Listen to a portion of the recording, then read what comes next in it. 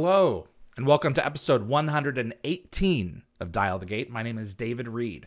Paul McGillion is going to be joining us for this episode. Dr. Carson Beckett from Stargate Atlantis.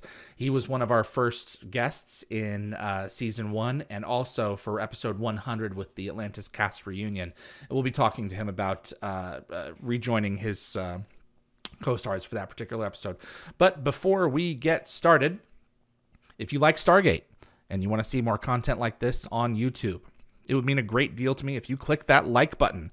It really makes a difference with YouTube's algorithm and will definitely help the show grow its audience. Please also consider sharing this video with a Stargate friend, and if you want to get notified about future episodes, do click that subscribe icon. Giving the bell icon a click will notify you the moment a new video drops, and you'll get my notifications of any last-minute guest changes. And clips from this live stream will be released over the next several weeks on the gateworld.net YouTube channel. For this particular episode, this is a pre-recorded show. So if you are joining us in the youtube.com/dialthegate live chat that's going on right now when this episode has been published, just please know that this episode was recorded Tuesday, the 8th of February. So we have collected questions for Paul McGillion in the comments section that I prepared for the Q&A for today. So there will not be a chance for you to ask the questions live because we're a pre-recorded show. But we'll always, Paul is a huge supporter of the channel, and we will have him back in the future to get some live questions. So the questions that are asked in this episode come from me and from fans who submitted those questions previously. I really appreciate those who submitted questions. A number of the questions I did not ask because they are answered in the first episode with Paul. If you want to have answers to those questions, or you didn't see your question get asked in this episode, check out the first time that he joined us, because it is very likely that question was answered already in his first appearance with us. Now, without further ado, Paul McGillion, Dr. Carson Beckett on Stargate Atlantis returns, gracing us with your presence. Thank you so much, sir, for being back with us. How you doing? I'm great. Thank you so much. Hello, you cheeky buggers. How's it been going? What's been going on? It's great. You know, it's world. Yes, 2 years of a pandemic, but right. I think it seems like they're starting to open up again, and life is returning to normal. The kids are at school, which is great, and yeah, things seem to be getting a bit better, which is good, and I hope everybody's keeping well. Have you been keeping busy? It's been busy times. Yeah, I'm working on season 2 of Firefly Lane right now, which has been a ton of fun.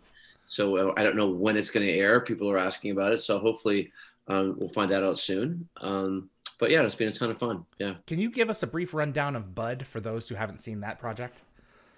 Bud Malarkey. It's the best. It's the best name. So lovely Sarah Chalk. I play her dad in the show. I'm Bud Malarkey. She's Kate Malarkey. And Catherine Heigl and her are best friends in this series. And it basically travels through the lives of these two girls based on a book called Firefly Lane. Kristen Lehman wrote the book. Wonderful story, heartbreaking, and it's got so much humanity in it. So it's just a real pleasure to be part of a series like that. And it kind of it spans over 30 years. So myself and the lovely Chela Horsdale plays my wife, wow. Margie and Bud. So I'm kind of like a blue collar sort of dad, when he was in the 70s, he worked for a factory that built the space rover and things like that. Wow. He's kind of rednecky, sort of, yeah, it's good. It's a fun series. He's a beer drinking, hot dog eating, porch loving dude. So does the series transcend time every episode, or is it like? Yeah. Wow. Yeah, every episode we go into different time areas. Usually, it goes. Sometimes it'll be in the 70s, depending on the episode. It might stay in certain periods longer, but it usually goes to the 70s, the 80s, the 90s, and 2005. Sort of it ends. So, for myself and Chela, we age throughout the series. For Tully and Kate, Catherine Heigl and Sarah Chalk, they have younger versions of them. Two young actresses that are fantastic, and so in the 70s I work with them, and then later on I work with the other ladies. So you get the best of both worlds. Does it's fun. Every does it is the time frames isolated per episode, or does it switch back and forth per episode? Switches back internally in the episodes. Oh, okay. So you know, new episodes may come out. You don't know what kind of makeup you'll be putting on if new ones. Oh, there's oftentimes where they have to age us, and then oftentimes where they have to get rid of the gray and make me younger. You know what I mean? And do that work. So it's back and forth, and sometimes even inside that episode there'll be different time spans. So it just depends what episode it is and how much time you're spending on those.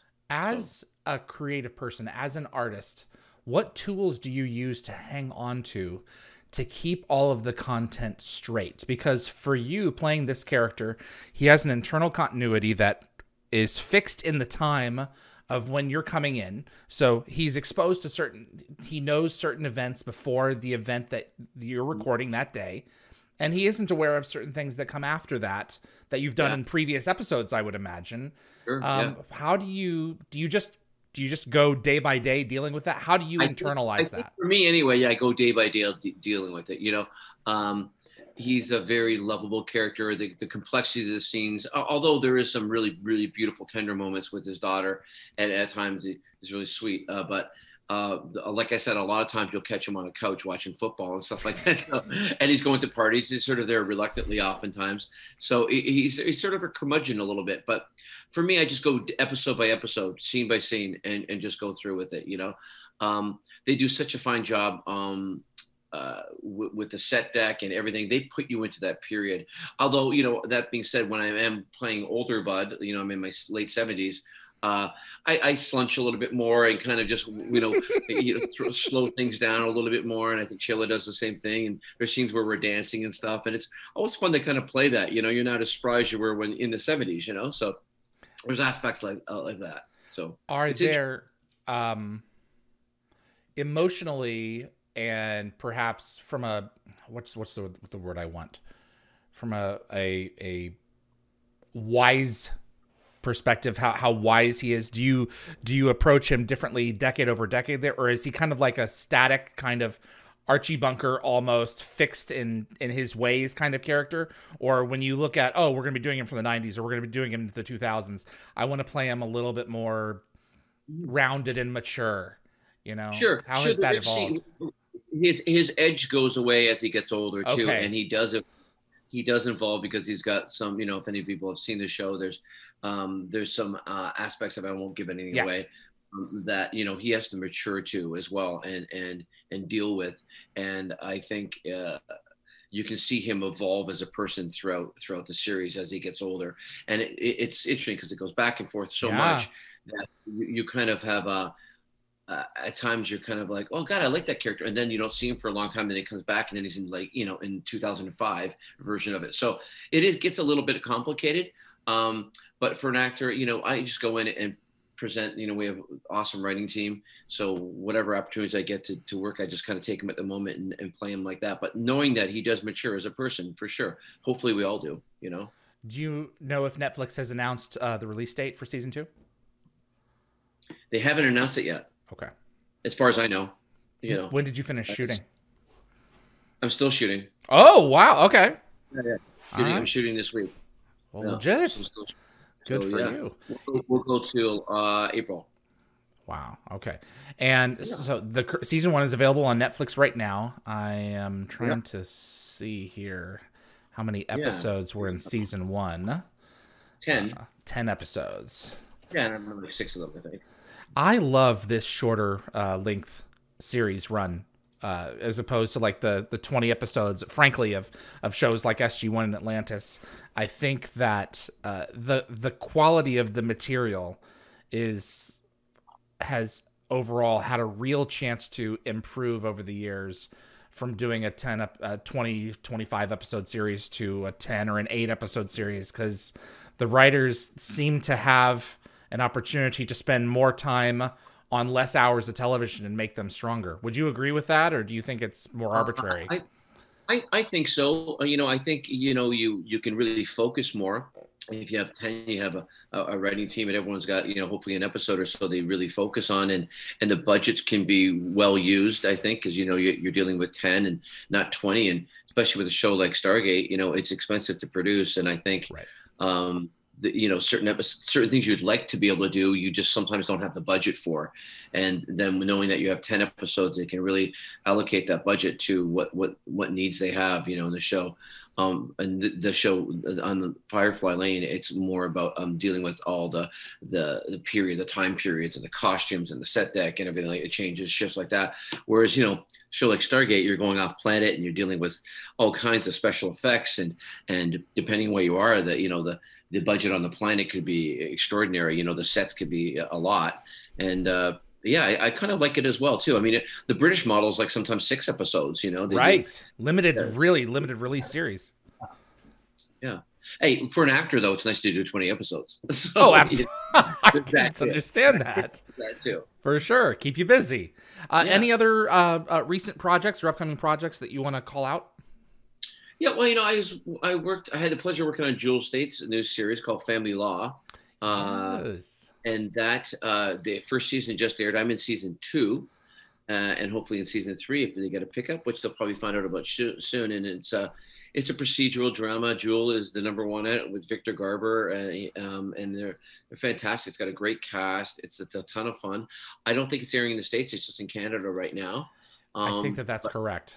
Yeah, and I think hopefully it'll get a broader audience base soon. But it's a lot of fun to work on, and I have a really funny character, very complete opposite than Bud Malarkey. His name is Charles Chip Crombie, and I'm the kind of this sort of hotshot, sort of obnoxious lawyer.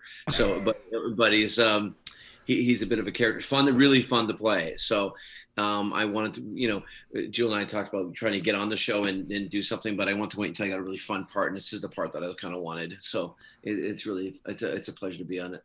And Susan Nielsen's the showrunner, and she's great, and all the writing it's fantastic. It's a ton of fun. That's solid. That's great. What is it like getting back with some of those special members of the Atlantis cast? I know you and Jewel have always been tight, but getting to share convention space is one thing, but really getting back in there, sinking your teeth into characters on a different set. Have you had a lot of scenes with her? I've had quite a few scenes with her. We have quite a few scenes. The big courtroom scene that we have, and more so in the first episode than the second one. Not as much with her, a lot with Victor. Sort of like Victor's nemesis, sort of in it. But yeah, it's amazing. Jewel. And I've said this before. She really is taking her roles in #1 on the show really seriously, and she's doing a great job. And she's so gracious to everybody that comes onto set, and she gets it. For some special friends, they got a bottle of Moet that she put in I think she's doing cards and stuff for a lot of people that are coming on, and making sure she introduces herself and making people feel comfortable, which is, I think, a great thing to do. And it really helps the flow of the show. And why not make people feel comfortable when they come onto a set with you, and she's doing such a great job. I'm really proud of her, Well, she's learned from the best. Well, it's a great way to watch. It's great to watch her work, and she's so good. She has a ton of dialogue, and she just hammers it out. She looks amazing, and she is just such a, she's just taking the role on and just crushing it. I think she's fantastic. So I think people, if you haven't seen it, you're in for a treat. She's really, really good. And it's funny, but at the same time, it's she's really vulnerable as well. And it sparks a lot of, pulls on the heartstrings quite a bit too. She's got a very interesting, complex character to play. It's one of these situations where it's like, I wish that they would get some kind of a deal for distribution in the United States, because you don't want to be one of these people who has to go and pirate it. But at a certain point, it's like, I love this actor. I love the performance that they give. I want to have access to this content. Yeah. My region has decided not to carry it. At a certain point, what do you do? So I'm not going to say that anyone should do one thing or another, but I also think that you should be able to support the people whom you follow. So by keeping up with their stuff. Yeah, knock on wood. I thought hopefully it'll get a wider fan base soon. I hope so. It deserves to have it. Absolutely. It was terrific sitting down with you and the rest of the cast for Comic-Con online this past July. And I was really surprised at how quickly everyone just kind of sank back into They made fun of each other. Yeah, the comfort level just Yeah. came right back there, and the quirky. I mean, even Rachel was like, "Oh, shut up, Paul." Yeah. I mean, the cadence between That's not surprising. the cadence between the personalities was just all in place, and it looked like, you know, it hadn't gone anywhere.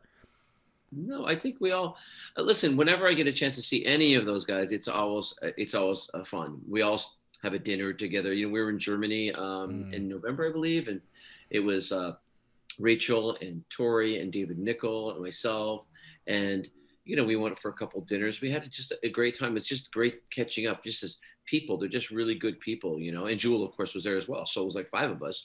So it was a ton of fun.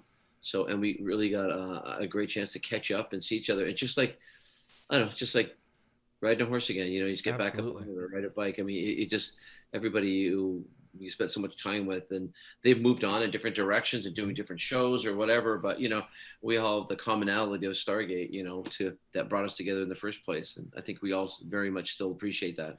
Do you notice in Europe a greater recognition for a lot of the sci-fi content than is often the case over in, you know, America and Canada? I don't know. You know, it's been a while, obviously, since I've always had a great time going to conventions and seeing the fan base everywhere. You know, I haven't done it in the States, you know, obviously for obvious reasons recently, but they're just different. I think it's just different, you know. Everyone has their things that they really like. I mean, the UK is a bit different than Germany and then France and then, you know, Australia. But I can tell you something right now, the need and the appreciation for Stargate hasn't went away. You know, it's still there, and the fan base is certainly there. You know, we're signing for hours every day, and people were just thrilled that we made the trip over. It was just fun to go there and see everybody and see all these people celebrating what they enjoyed together. James Davis wanted to know. I sent a request out on YouTube for some questions. Paul, what does Atlantis mean to you as that time in your life, as a person and as a performer growing? Okay, well, James, it was a very special time for me, you know, to be really honest with you. It was the first big series I was a major part of. I got to play a Scottish character, which I hadn't done before. I made sure that, you know, when I read for the character, I stuck to my guns and played him Scottish. So that was sort of monumental to me in that sense, you know, that I was able to do that and represent my roots, so to speak. Thank you very much. And just getting to the camaraderie with everybody, you know, getting to know the writers and the directors and of course all the cast and meeting the fans, you know. Without that show, we wouldn't be talking, you know. This is true. You know, and it's the show that keeps on giving, and it's something I always will appreciate and I'll always like cherish as a big part of my growing as an actor, you know. And I had such a fun character to play, so I as an actor allowed me to, you know, lots of comedic opportunities and lots of dramatic ones as well. So it really, you know, you build your muscles and you really got in there and got into the trenches, so to speak, and it really was something that I'll never forget. And just like I said, all the relationships, you know, people like yourself, David, and all over the world that I've met, all these great people that share the common love for Stargate. So it'll always hold a special place for me. Rick Gisama wanted to know, do you remember your visit to Ghent, Ghent? He still has the picture from the face-to-face meeting, he says. Oh, yeah, Ghent. What I do remember is one of the most beautiful towns or cities I've ever been in my life. It was absolutely stunning. And the people at the convention were amazing. They took such great care of us. And yeah, we had a great time there. This is Belgium, I think. Yeah, it's Belgium. It's Belgium, yeah. Again, I think Jules at that one and Marina, and I think Cliff Simon was there as well. God rest his soul, you know. Yes, indeed. And we went up to a Spanish tapas bar one night, and it was amazing. So you know, that was great. The convention was beautiful. The city's pristine, so of course I remember it very well, and it was a pleasure. These towns are like 900 years old. I know. I'm like, this is, you know, I'm like, this place is like, it's a postcard, you know. I'm like, this is amazing. And how did, and the guys that set it up were awesome, and they got it done, and it was really well organized, and all these people came from all over Europe to come to this convention in Ghent, and I was like, wow, it was a really, really beautiful, special spot. Please bring me back. We haven't had a chance, I don't believe, to talk about Cliff Simon since his passing, if I'm not mistaken. You and Cliff got to know each other at conventions, if I'm correct. Tell us a little bit about who this man was as a human being and as a performer to you. He it's just sad speaking about, he's first of all, he was just a specimen of a dude, you know what I mean? And just amazing shape. It took really great care of himself, and just a really kind soul, but he never suffered fools, at all. I remember one of the first, I knew him a little bit. We meet at conventions because we never worked on the same show per se, but I will see him and also have a great time with him. We also ended up having dinners together, and all of us would go out and, gravitate towards Cliff, and we had a similar sense of humor, and he liked to have fun. And I remember we got on a plane and we're flying to the UK, and I sit down beside Cliff on the plane, and there's this guy 2 seats over with his girlfriend, and he's quite loud and obnoxious, and he's on his phone, and we're getting ready to take off, and they've already told everyone to put their phones away, so we've all done that. We're starting a taxi, and this guy's still going on, and Cliff and I are just chatting like this, and it's having a little conversation. He's sitting right here, and I'm here, and the guy's over here to the side, right, two down from Cliff, and he he goes, yeah, excuse me for a moment, Paul. Yeah. Hey, put that effing phone down right now, man. Just like, all right, you got it. You obnoxious. I just told him right off, put the phone. The guy's like, scurried away, put the phone down, and then he goes, sorry, Paul, what were you saying? And I was just like, that guy never, I don't think he got up for the 8-hour flight. Cliff wasn't going to have it. Nope. Cliff wasn't going to have it, and it didn't faze him at all. He had no problem saying it, Wow. Yeah, and it's interesting because you spend so much time with somebody like that. You get to know him, and you get to see the soft side of him as well. And he just like to laugh his butt off, and have a great time. And I remember I was going through, and there's obviously a toughness about him. He has such a story. There's something about him that's really, and I remember I was looking at these, an agent sent me an audition for something, and it was in a show called The Americans, and there was this role, and I'm like, it was this basically an assassin, kind of Israeli assassin type dude, and I'm like, this is Cliff. So I text Cliff, I go, there's this thing, I think I sent him, I go, got it. And he's like, oh, thanks, man. He ended up getting the part. Oh, you're kidding. And he did like 4 episodes of it or something, I believe. And, I think you just share stuff like that with people when you see something. I'm like, this is you, man. I don't know if you're reading. This is you. You should be. And sure enough, he got it, which is amazing. And I think I saw him one time, and he bought me a pint afterwards. He said, thank you so much for throwing it my way. But he probably would have gotten it anyway. But it's just when you see something like that, and I'm like, Cliff, this is Cliff Simon right there. Yeah. But just about his passing, and it was just so tragic and shocking, to be honest, because you never expect when you say goodbye to somebody at one of these events that you're never going to see them again, and he made such an impact on the fandom, I believe, because he was so great. I spent many times on stage with him, and he was really great and generous with his time, and truly cared about the people, and having the opportunity to travel. He never took it for granted, and he always put himself out there and gave him a little piece of Cliff every time he was out there. So it's just a really sad passing, and it really affected me. I missed the guy. So yeah, sad. It reminds us to take every day for what it is. For us, it may be our last, and for the people that we see, don't, if you can, don't leave something on a sour note. That's right. Because you never know if that's going to be it. Yeah, that's very true. It's very true. Don't hold a grudge. Just don't. Just step up, be the bigger person. I think, in cases like this, not that, I don't know if he had any grudge with anybody, but everyone I know loved Cliff. But I'm just saying, in general, it just takes a little bit of time to be kind to somebody and just kind of remember that everyone's going through tough times right now. Agreed. Everyone that's been happening lately, the pandemic and whatnot. So. Yep. Make good ripples. Send good ripples out there. I agree. K&D. Paul, any memories from your first appearance as Ernest on SG-1? I love this role, you know, even if you were in the episode for all of 7 or 8 minutes, it's a solid performance it's a great episode. A young actor at the time. Yes, absolutely.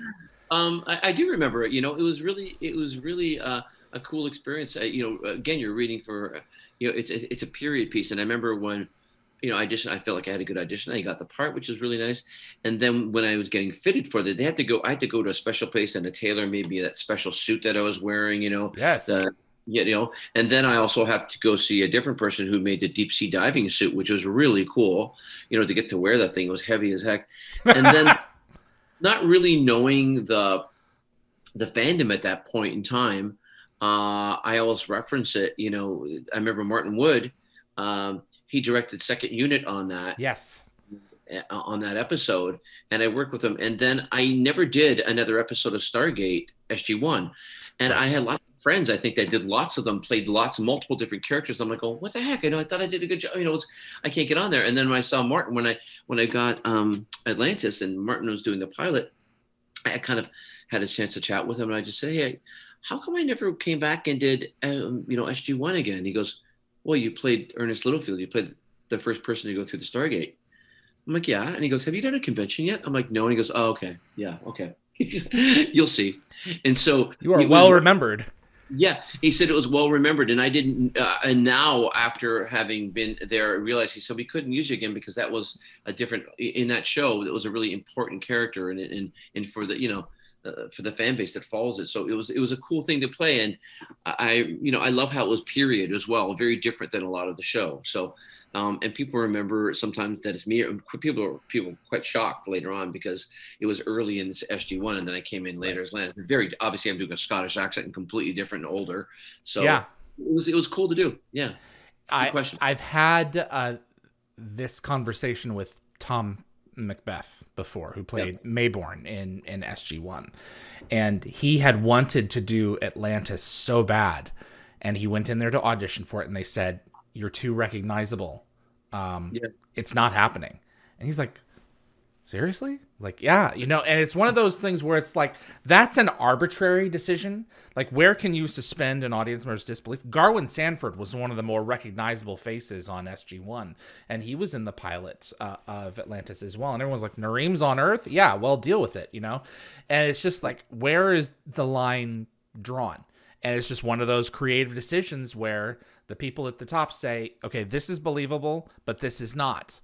Yeah. And as a performer, it's like, I could, you know, I could eat this week. I would really appreciate the work. But at a certain point, if you're too prominent by some person's standards, it's too much.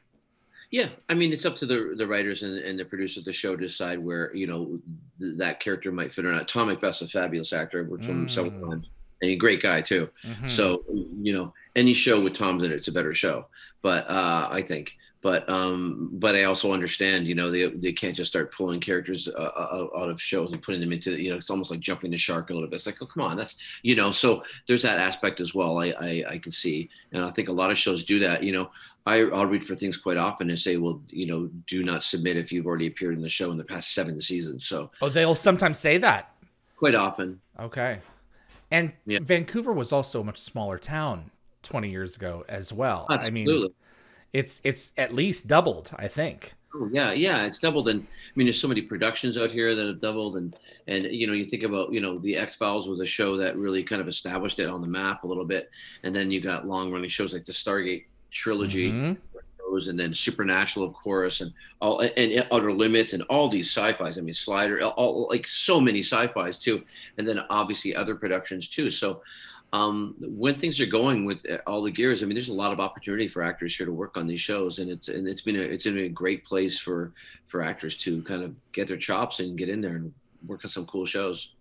Urias Tosh, have many fans told you that they thought you were Scottish-born actor? That you're, I mean, obviously you have Scottish heritage, but didn't realize that you were Scottish Canadian because the performance was so convincing.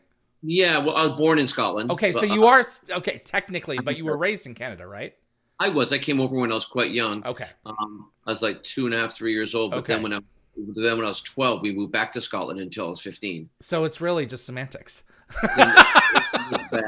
But yeah, I've heard that a bit, and depending on who it is. I mean, sometimes it's so funny. Some people in Scotland are like, I can't hear your accent. You don't have an accent. And I'm like, well, for the I have an accent, no problem.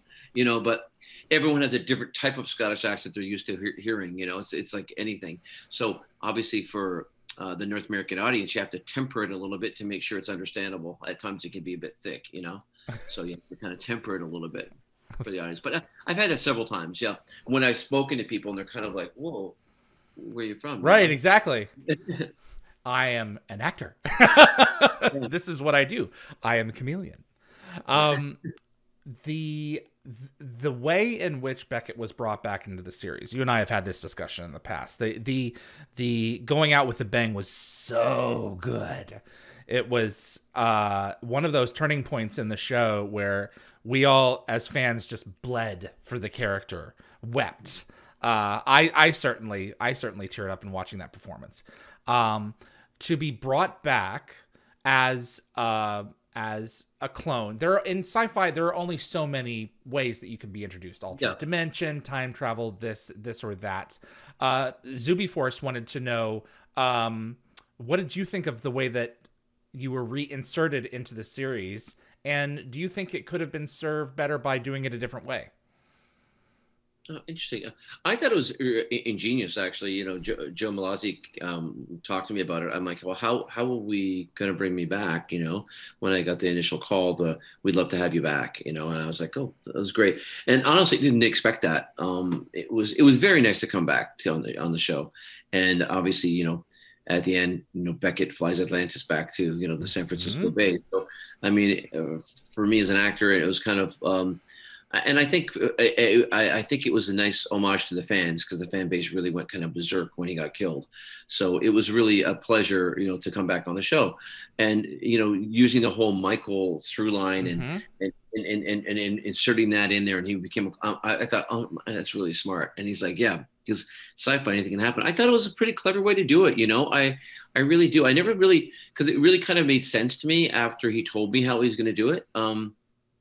That I thought, okay, that makes sense. So I never really thought of any other ways, obviously because it's an exploding tumor, so it'd have to be something like that, some DNA or something, But how my concern was when I came back is how was I going to play the character, and essentially he's like, just play him exactly the same. Obviously, the first episode back, he's a bit, everyone's kind of treating him odd. So that's a bit of an odd thing. It's just going to unfold how it unfolds. But as we went on through the episodes, he just became Beckett again, in my estimation, and how I played him, and there was that remnants of what had happened, but it just gave more layers to the character.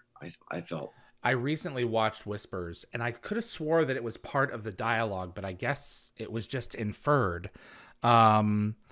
The metaphysics of what happens to the character is always very interesting to me and to a lot of fans, because we like to dissect the minutia of it.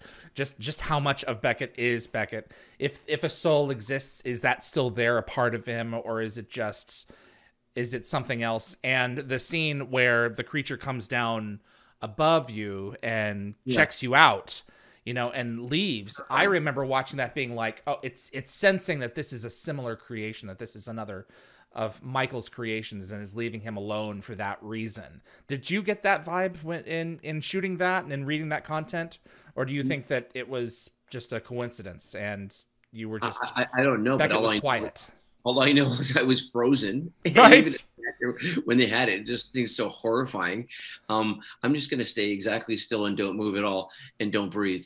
And I didn't go into that detail what you have, which is, it could be something else. Obviously, that's what makes sci-fi, right? But as an actor, I was like, okay, that's a scary. It's scaring the bloody hell out of me. I'm just what a horrible creature.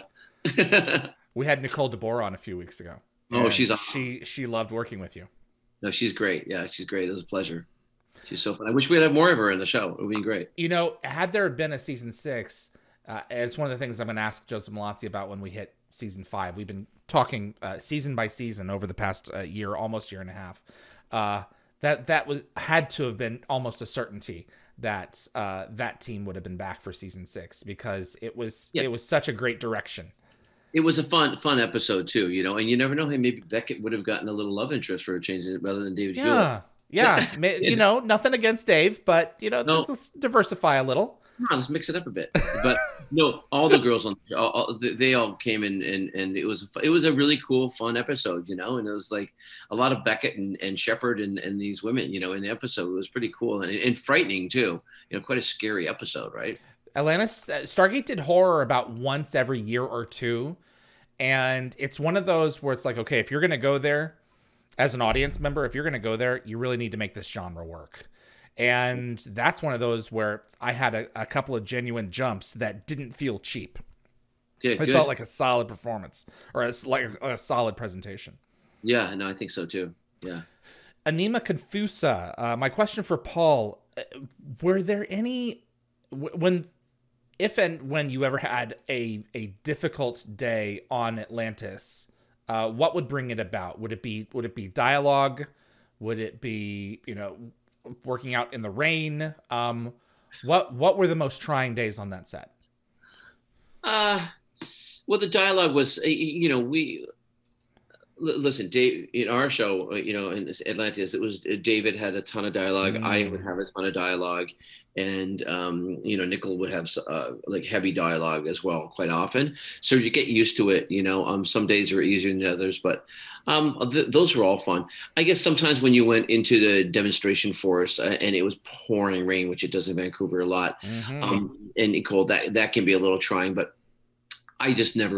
I also enjoyed it, you know, regardless. You know, you kind of deal with, at the end of the day, we're so fortunate to be working on a cool show, and the crew is working their butts off. So I just think I just go with a positive attitude and just make the best of it however you can. I mean, there's lots of hot coffee and tea and whatever, and hot shots for your pockets. But yeah, I guess physically some things are trying, more so probably for like Jason and those guys who are doing a lot of stunts, you know. That's true.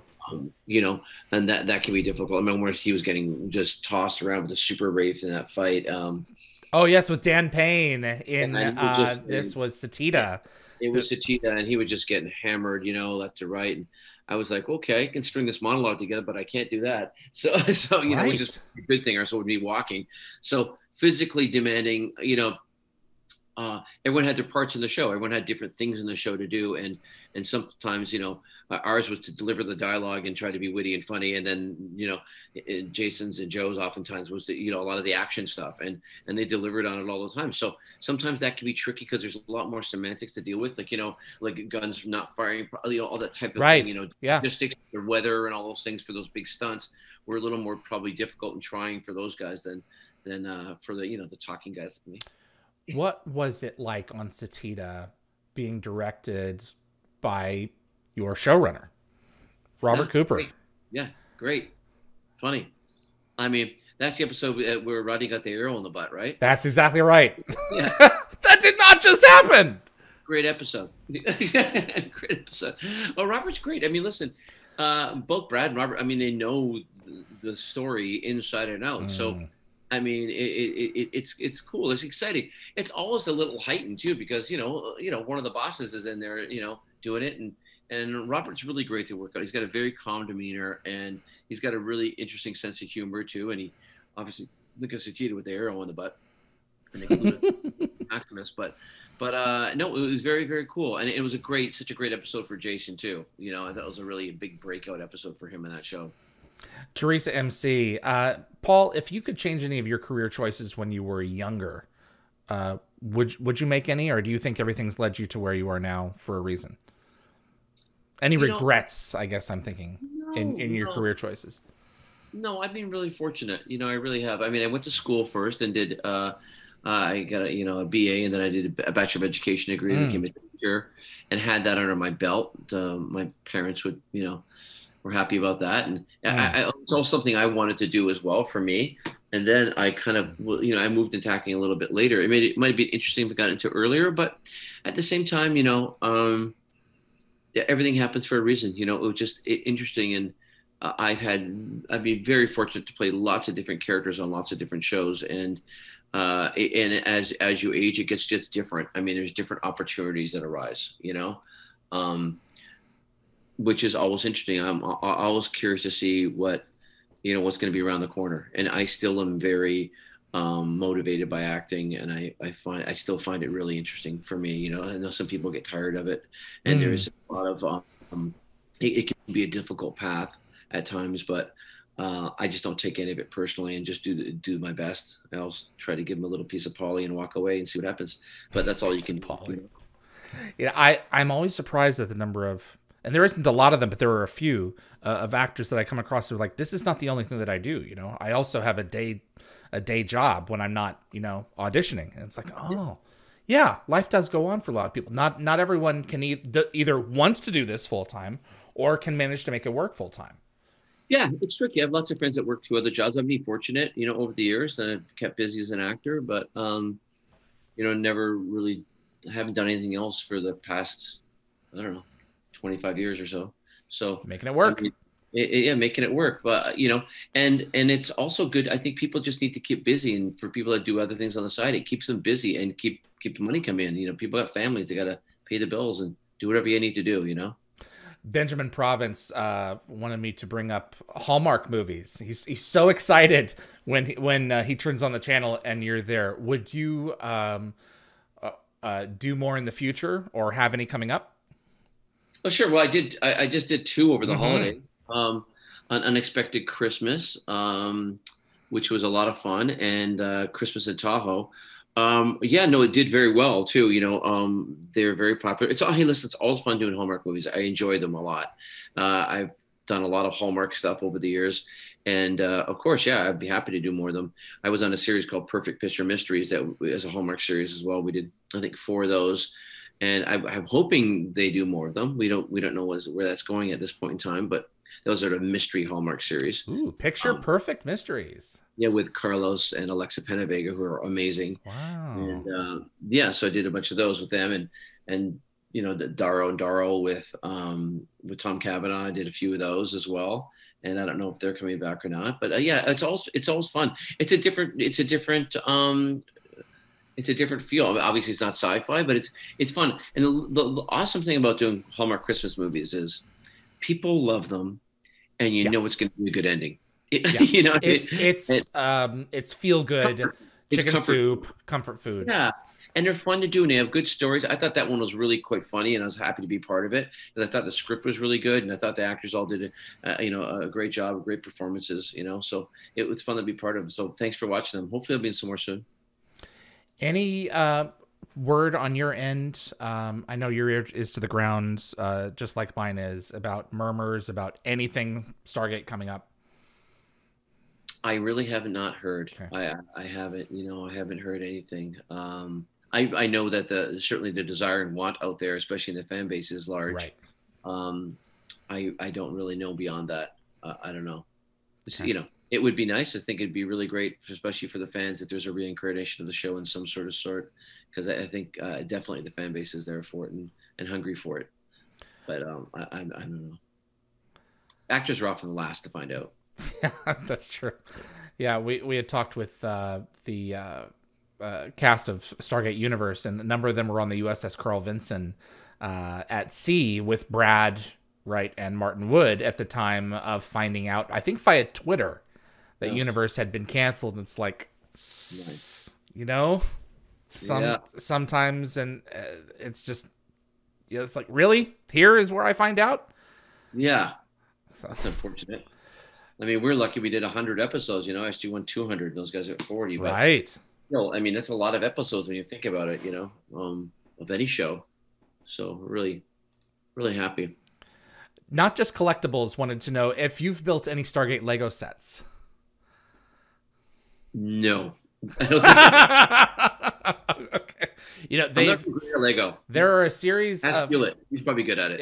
Yeah, Hewlett, very likely. Yeah, there's a series of Lego sets, I think by Best Lock, and recently, I think is it Eagle Moss that has put out a Daedalus BC-304 battlecruiser along with some other pieces from SG-1. So there's more Stargate content coming out there. Yeah. What do you think? Uh, Coming up in terms of like the quality or for the show? oh, for another series, Yeah. Mike, I have high hopes. I think that with Amazon's acquisition of MGM, I think it is my opinion that Stargate is floating around in their top 10 of things to do. My concern, and this goes back and forth on a daily basis depending on my mood, is whether or not they're going to take advantage of the library that they've purchased by adding on to it, or putting the library out and saying, this is for you to watch, but for Stargate, we're going in a completely new direction because we don't want the baggage of 350 episodes of story. Right. And the problem with, the Stargate fan base, as opposed to Star Trek or Star Wars in particular, is that there's only so many active fans. And I hope that there are enough of us to rattle them and say, don't delete what's come before with whatever you're going to do next. But I don't know if that's the case. And that's my concern. Yeah. And it's, there's so much good stuff that's come before. I can understand where, they would want to reset the template because it gives them a chance to, do whatever they want as opposed to fit inside of a box. Right. But it's one of those, as a creative person, it's like, where do you go?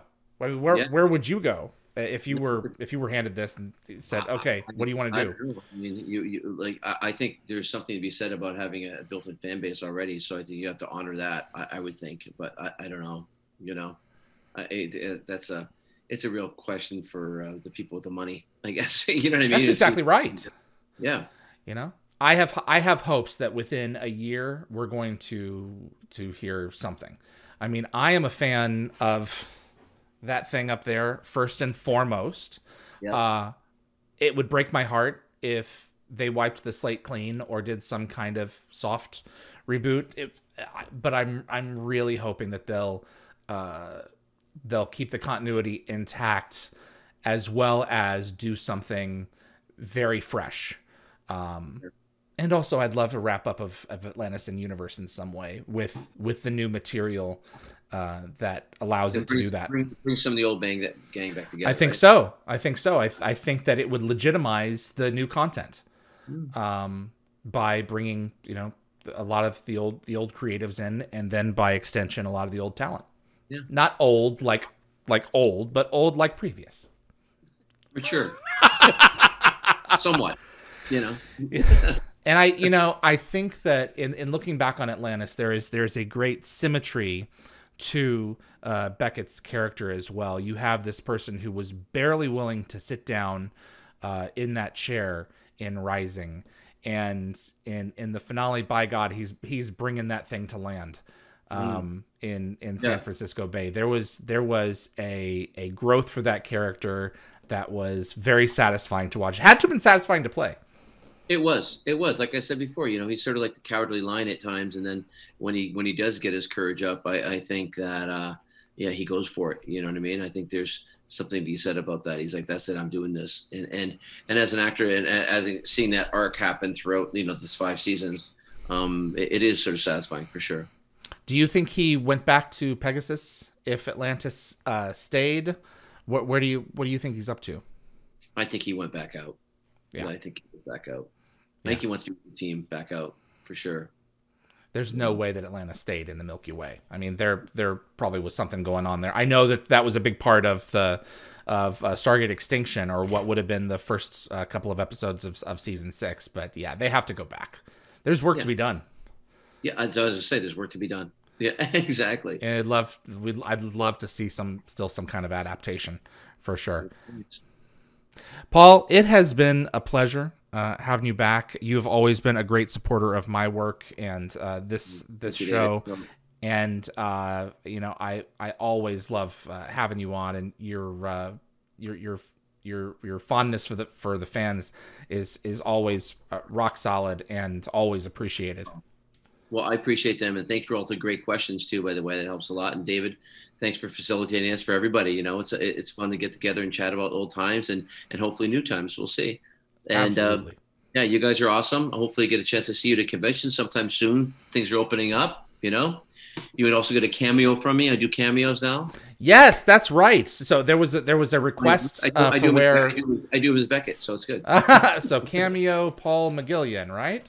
Yeah. Let's have a quick look here. Paul McGillion on Cameo. That's legit. I'm going to post this here. This is so much fun. This thing is just taken off, you know? Yeah, it's fun. It's fun. And the fans get a kick out of it. And for birthdays or Valentine's or whatever, you know, anniversaries. And check out a couple. I give you a wee bit of the Scottish flair. Paul, thank you so much. You're welcome. Thanks, guys. Take good care of yourself. We'll talk soon. Paul McGillion, Carson Beckett on Stargate SG-1. Thanks so much for tuning in to Dial the Gate. I'm David Reed. If you want more information on how to set up a cameo with Paul, click the link. I've put it in the description below for this particular episode. I really appreciate you tuning in. Dial the Gate is brought to you every week for free, and we do appreciate you watching. And if you want to support the show further, buy yourself some of our themed swag. We're now offering t-shirts, tank tops, sweatshirts, and hoodies for all ages, as well as cups and other accessories in a variety of sizes and colors at dialthegate.com. From the merchandise tab, click on a specific design to see what items are being offered. Checkout is fast and easy, and you can use your credit card or PayPal account. Just visit dialthegate.com or straight to dialthegate.com/merch. And thanks so much for your support. If you like what you've seen in this episode, please consider clicking that like button. It does help the show continues to grow, spreads us to more Stargate fans that are out there on YouTube who have not discovered the series. I'm always getting notifications. I didn't know this was here. We don't do any real advertising other than through our socials. So we try to make it the growth as organic as possible. Thanks to my producer, Linda Gategabber Fury, as well as my moderating team, Summer, Tracy, Keith, Jeremy, Reese, and Anthony. And big thanks to Frederick Marcoux at Concepts Web. He is our web developer for Dial the Gate. Also a big thanks to Jeremy Heiner, our webmaster, who keeps the site up to date week after week. My name is David Reed. For Dial the Gate, we will have the announcement for the next guest for the week for Saturday the 19th momentarily here in the next few days, if we haven't already published it, since this is a pre-recorded show. Thanks so much for tuning in. We'll see you on the other side.